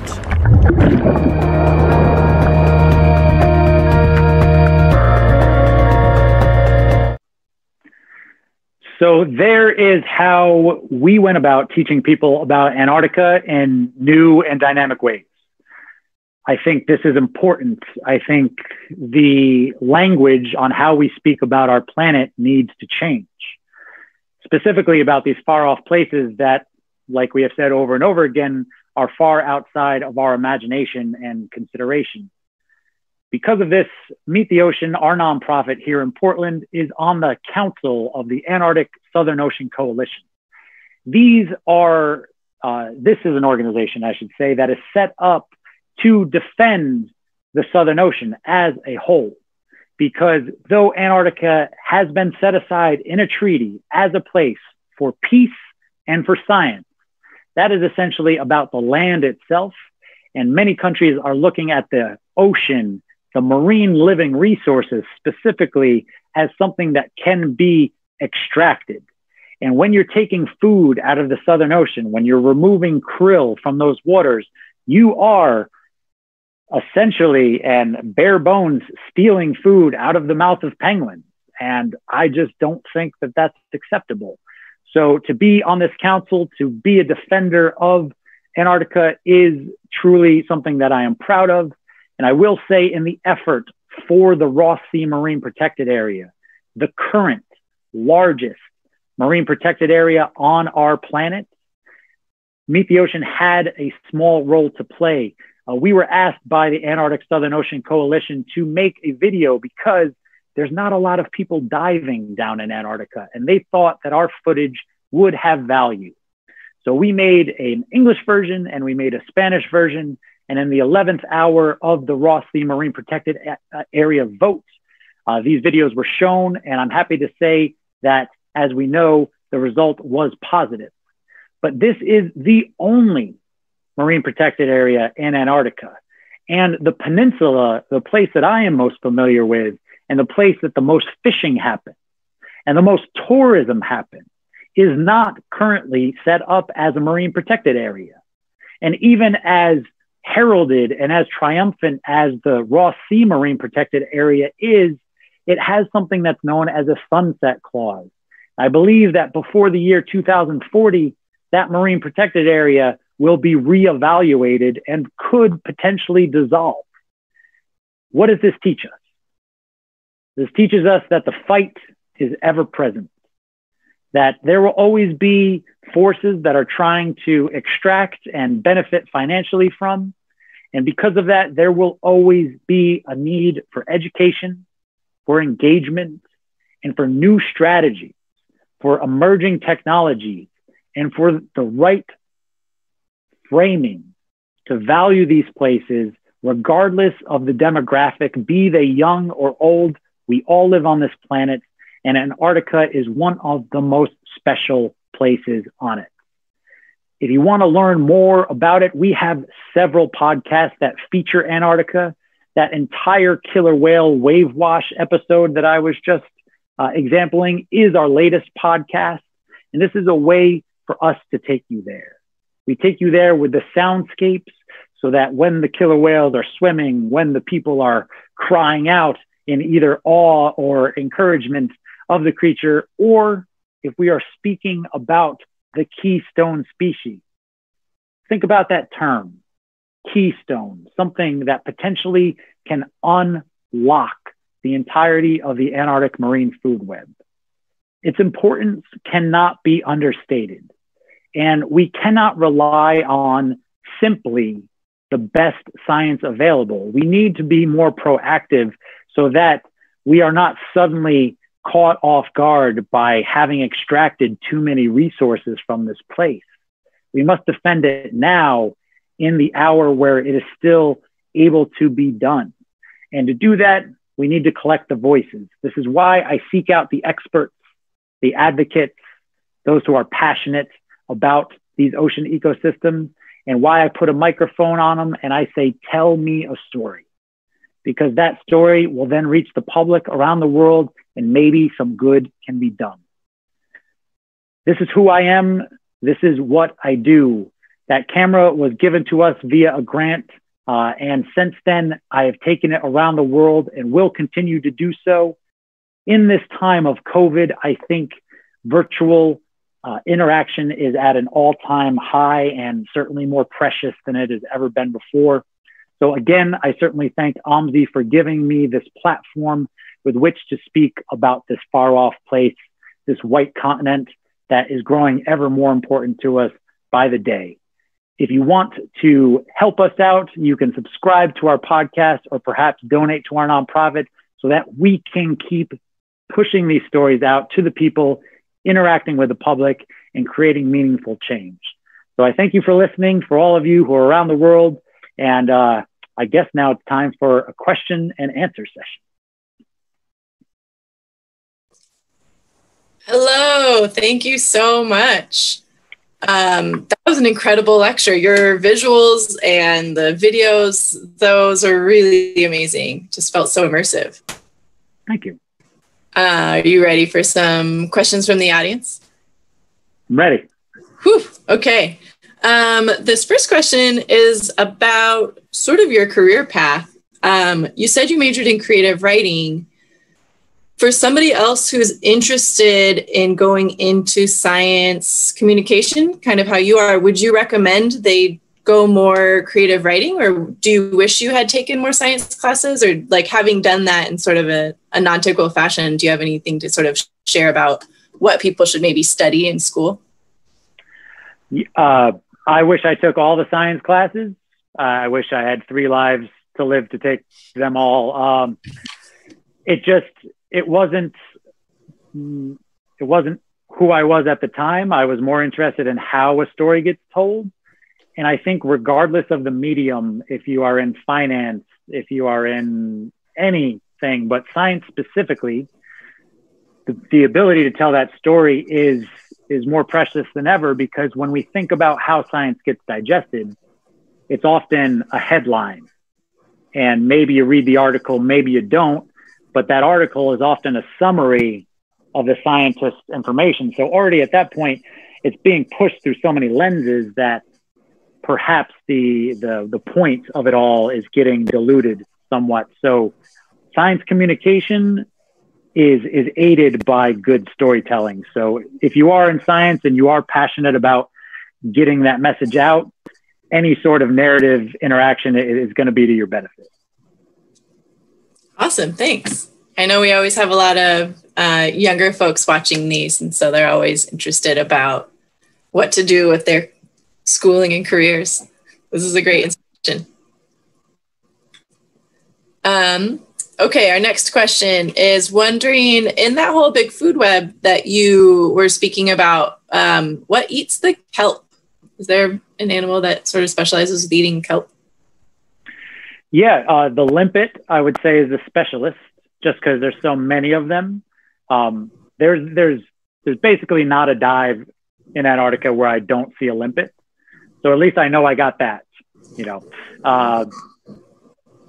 There are other snail species that will eat at the kelp, and but mostly it's your mollusks that are sort of there, and they're using the radula to sort of scrape it off, and they're eating the larger kelp species, but they're also scraping the microalgae off the rocks themselves.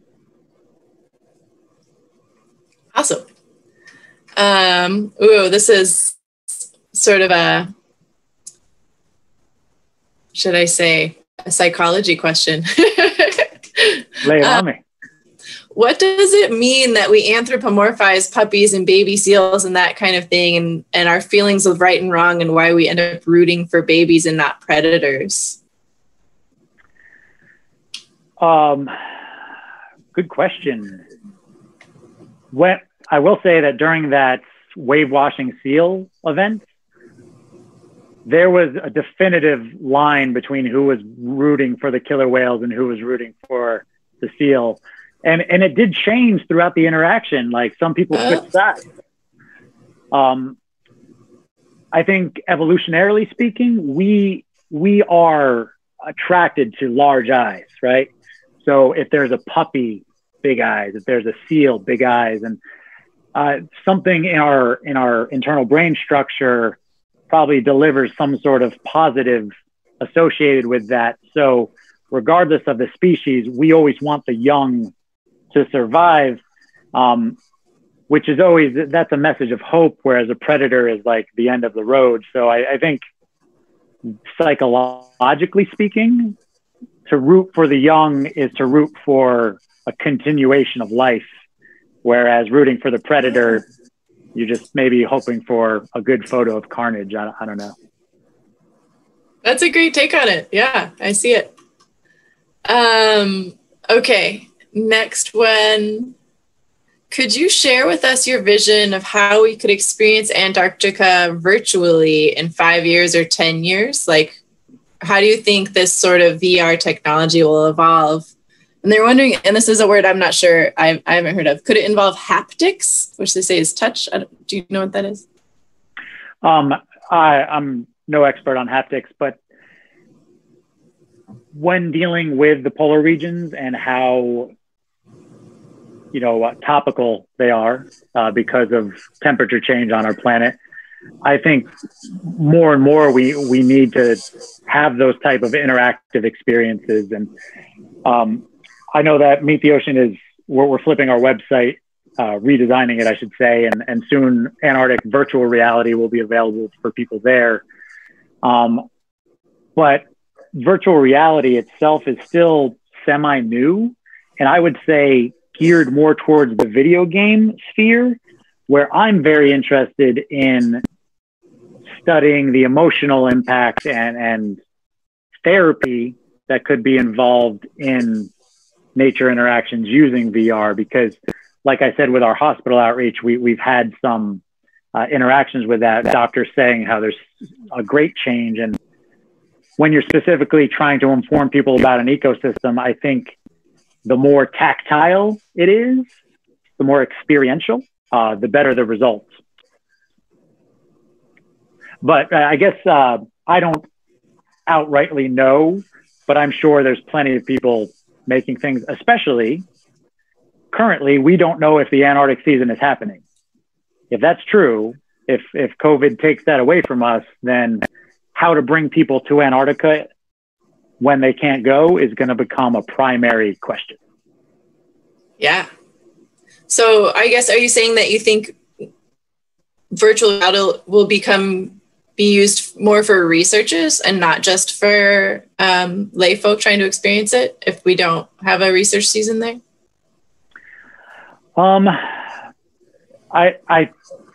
Necessity is the mother of invention, right? So I don't know what form it will take.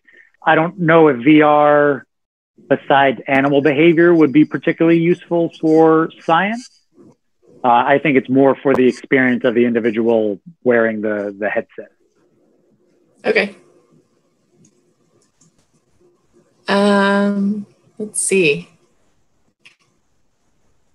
So you kind of mentioned this struggle with corporations and this trend of sort of making money and exploiting Antarctica in these spaces. Is there anything, like, do you have steps you would recommend for people who want to have, like, be active against those kinds of trends, like ways they can become activists in that way? Yeah, absolutely. When krill are fished in the Southern Ocean, the question is, where does that product go? About 80% of it ends up feeding farmed fish, normally salmon, perhaps tilapia, but it's definitely going to farmed fish.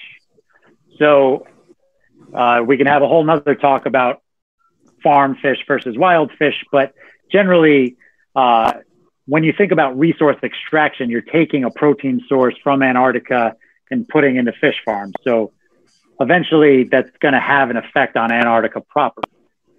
But in terms of actionable things that you as an individual can do, if you are a big fan of omega-3s, then you may have heard that krill are rich in them, and it's totally true. The thing is that you don't need to eat a living animal. You don't need an animal to get omega-3s. All omega-3s on our planet come from algae. So you can get an omega-3 pill that's sourced directly from algae. And I think that is a great workaround because, a lot of people like omega-3s. People say it helps the brain or it helps the joints. Whatever the reason that you take these supplements, and there are plenty of reasons to, you can choose to cut krill out of the equation entirely by sourcing it from algae itself, which I think not enough people know about, because the marketing behind omega-3 is that krill is better than fish. And I think that that's true because fish have an amount of bioaccumulation in them. So traces of mercury and other this, that, and the other thing. Krill won't have any of that because they're just eating directly algae. But why not cut the creature out of the equation if you can gain the omega-3 from the algae itself? Yeah, those are some great recommendations. Thank you. Let's see. Ooh. An experiential question. Actually, we have a couple experiential questions about your experience. How do you dive in such cold water and still use a camera? There are mechanisms within our bodies that let us know when things are wrong. Those mechanisms engage the moment you roll off the boat and fall into Antarctic water. Your body is telling you you're not supposed to be there. So certainly there's a lot of psychological warfare going on. Like, I'm only going to stay until my lips go numb. Well, that happens after 10 minutes. I'm only going to stay until I can't feel my fingers anymore. All right, well, that's 30 minutes. And wait, something cool just swam by. I need to take a photo of it, but it's 45 minutes and you're shivering. And if you're shivering, then that's dangerous. So it is a ticking clock the moment you get in the water. I do wear a dry suit. So theoretically, I'm dry underneath the suit, and I have several layers of wool, because wool keeps the body warm even when it's wet, just in case it gets wet. And then I wear dry gloves, which in terms of dexterity, I could not knit underwater with dry gloves, and I can barely operate a camera, but you do your best. You can see my gloves on screen. I don't know if that is still up, but very cumbersome, and the buttons on your camera are quite small. So you have to sort of become so familiar with your equipment that you're not even thinking about it anymore. You're doing it. Our next experiential question is, have you stayed over the winter in Antarctica? And if so, can you comment on your experience? I have not. Many of my friends have. I have friends who study Weddell seals. There's a great project called the Ice Spin Robots. Most of that is based out of McMurdo Station. So no, I'm only there during what's known as the Antarctic summer. So basically November through March is the time I'm there. I've never overwintered, though you mentioned during the trivia that, plumbers are needed, and basically any job is available down there.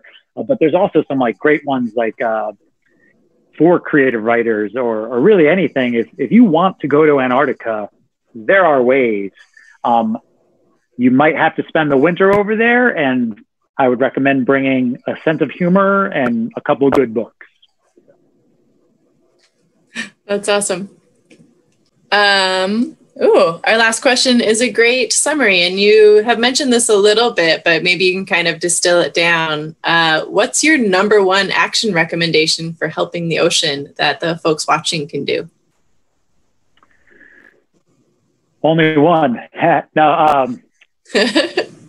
When people ask me if you could do one thing to help the ocean,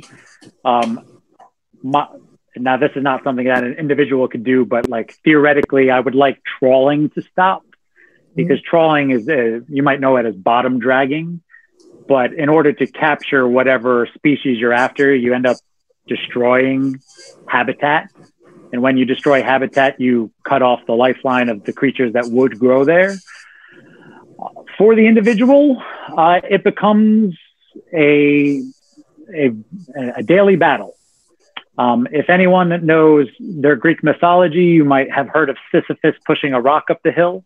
And then at the end of the day, it rolls on back down. So tomorrow, Sisyphus has to push that rock up the hill again. And that is an apt metaphor for how we live our lives, because when you decide what you're going to purchase, be it something wrapped in plastic versus something with less plastic or not at all, or where you're sourcing your seafood from, or how you're voting, all of these things in small increments can cause big change. We do live in a democracy after all, and when the people speak up, they will get heard. And I think we are reaching something that's inevitable, which is just coming to terms with there are things we need to change. Without going too deep into all of that unpacks, there are some realities about how we have been living, and most of it is a strive towards ease and convenience, and who lives more comfortable than most of the, let's call it the first world right now, but there comes a price. And something in nature that doesn't serve the system, doesn't serve the ecosystem, but harms it, can't last. So we as a species need to reconsider the way in which we live on this planet so that we can continue to. That is a very dramatic summary of that question. Sorry. That was perfect, actually. That was very inspiring. Thank you so much for coming and doing this talk, and for just sharing your passion with all of us. You guys are welcome. Thank you so much for tuning in. Plenty of Antarctic podcasts, and of course, more upcoming science pubs. So do turn in. Thanks for being here. Yeah. Okay, folks, we are out of time. I hope you enjoyed tonight's event. If you would like to watch this video again, or if you want to share it with your friends and family, you can check out the video section on OMSI's Facebook page or our YouTube channel. And don't forget to follow us on Facebook, Instagram, and Twitter for updates on future events and inspiring content from OMSI. And I mentioned at the beginning, but please consider supporting Science Pub and making a donation via the Facebook donate button, or you can visit omsi.edu/donate. Join us next Monday, August 3rd, for a lecture on Oregon's response to COVID-19 with Dr. David Bangsberg from OHSU. He will talk about what we did, where we are, how the Key to Oregon initiative is helping prevent the second wave, and what the future holds. Please note, this event is on a Monday instead of our usual Tuesday. Once again, thanks to our partner StellaStream for making tonight's event possible. And as always, you can get more information on our website at omsi.edu. Thank you, everyone, and have a wonderful night.